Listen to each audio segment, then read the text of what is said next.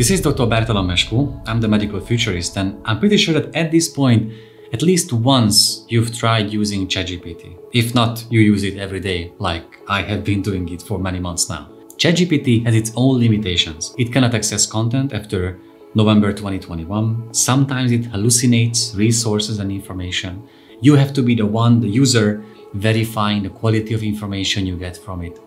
All right, but if you use it more and more, and you become better at this very specific skill, you will realize that this is an extraordinarily efficient tool, and it can make your life, your job better. I cannot tell you how much time it has saved me in the past couple of months, and I've been using it daily. So the specific skill I'm talking about here is called prompt engineering. This is what you have to get better to improve your efficiency while using large language models such as ChatGPT. In this video, I thought I would summarize my absolute top 10 plus 1 recommendations, suggestions about becoming better at prompt engineering, because I have been spending hundreds of hours on ChatGPT to form a relationship with artificial intelligence and to get what I want to get out of the discussions I have been having with that large language models. So here are the 10 plus 1 suggestions about improving your skills in prompt engineering. Number 1 is that be as specific as possible. I see people asking general questions to ChatGPT like they just did a search query on a search engine. It's not helpful. The more specific prompt you use, the higher the chance is that you will get the results that you were looking for. For example, a bad example for a prompt is tell me about heart disease, but a good one is what are the most common risk factors for coronary artery disease. The more specific you are, the better results you will get. Number 2, and I find it very important, describe your setting and provide the context. Imagine that ChatGPT is a person you can meet randomly, you don't know each other, but that person might have the answers for your question, but it doesn't know anything about you. So the more context you provide, you will have a better chance to get the answers you deserve. For example, I'm writing an article for my website with an audience of healthcare professionals and policymakers worldwide about how to improve skills in prompt engineering for people working in healthcare. Can you please list a few of those tips and tricks with some specific prompt examples? That's a setting it will understand, and I will receive something useful for my studies. Number 3, experiment with different prompt styles. For this, of course, you have to know that there are different prompt styles. There are different outputs you can receive. Just a few examples will demonstrate what I'm talking about here. You can ask ChatGPT a direct question. What are the symptoms of COVID-19? Or you can ask it to list the potential symptoms for COVID-19. You can ask it to summarize the key symptoms and the progression of COVID-19, or explain the symptoms of COVID-19.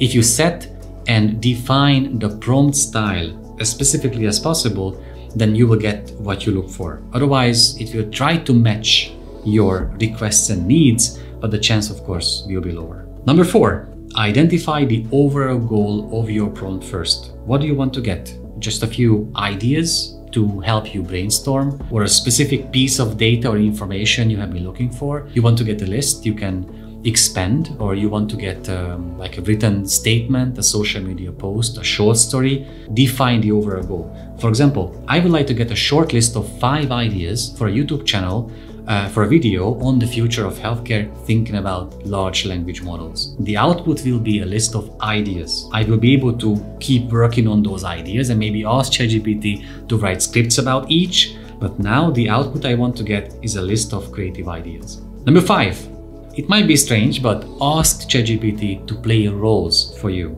For weeks, I've been trying to learn Spanish and I couldn't find good books or a teacher around my location. So I started asking ChatGPT to act like a teacher and teach me Spanish. I told what things I'm aware in the Spanish language and grammar. And since then, we have been working together on this. You can also ask ChatGPT to act like a data scientist and explain prompt engineering for students, or act as my nutritionist and give me tips about a balanced Mediterranean diet. It will keep on assuming that role and talk to you from that perspective. It's very useful. Number 6, iterate and refine. Even when you become an experienced person in prompt engineering, you won't get anything for the first try, because it's a very complex service. It has neural networks, and it really takes time to to create a relationship with it, to understand what kind of prompts I should think about to get the desired outcome. So feel free to refine your questions. Actually, if you don't understand something, you are encouraged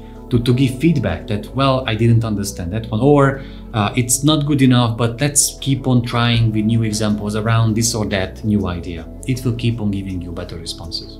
Number 7, use the threads. On the left column, you can see all the threads you've already had with ChatGPT. If you want to go back to a previous thread, you can just click on it, which is quite beneficial for you because it means you don't have to define and describe the setting, the context, everything again. It will understand where you are in the discussion and you can just continue discussion from that point. I've been using it for weeks. Number 8, ask open-ended questions, because open-ended questions often yield more comprehensive results. Just 2 examples. A closed question would be, is exercise important for patients with osteoporosis? And an open-ended question would be, how does a regular physical activity benefit patients with osteoporosis? With these open-ended questions, ChatGPT has a better chance to give more detailed, more comprehensive responses. Number 9, request examples. I found it important to realize that this is a discussion you are having with a large language model. It won't give you the answers you're looking for in the first place, as we discussed before, but if you don't understand something, just like in a human-to-human conversation, ask for examples. When for the first time I asked ChatGPT what generative AI is, and it described in very technical terms, I asked it to provide an example. And it said that, well,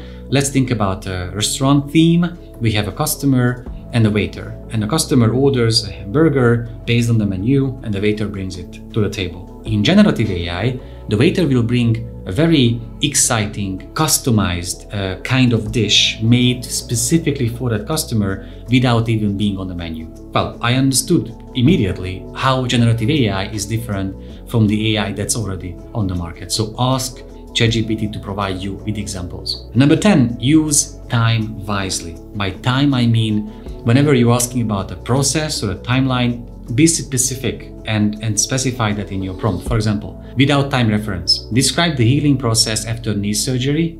You know, it can be 1 week or 10 years, or with time reference, what can a patient typically expect during the first 6 weeks of healing after knee surgery? ChatGPT will be in a much better position to provide you with the details you were looking for. And just one more thing, the 10+1. Set realistic expectations. If you look for a specific piece of information, you have a better chance to find it without the need to verify it through a search engine, because search engines have been around for decades. But if you need complex tasks to be solved, you have something complex to think about, and you need creative ideas where generative AI can contribute to your table, then just set your expectations realistically. Like, for example, an unrealistic prompt, knowing the limitations of this tool, is that what's the latest research published this month about Alzheimer's disease? But you need to know as a user that it doesn't have access to information after November 2021. So a realistic prompt would be, what were some of the major research breakthroughs in Alzheimer's treatment up until 2021? You see, just one example about how you can learn to allow ChatGPT to contribute to whatever you are doing. But in general, please use it to expand your knowledge, to support whatever you do, to help you improve at your job, at certain skills, at understanding a specific technical term, or whatever you have in mind. It's a tool to support what we do, not to replace us. But prompt engineering is the emerging key skill that you need to have in order to achieve that dream and unleash the power of artificial intelligence in your life. These tips and recommendations, I guarantee you, will make you better at prompt engineering. So enjoy practicing working with ChatGPT. If you like this video, please subscribe below to get notified about every single new video we come up with. And also please go to medicalfuturist.thinkific.com, where you will find our 2 courses, the Digital Health course and our newest one, Introduction to Artificial Intelligence in Medicine and Healthcare. See you there.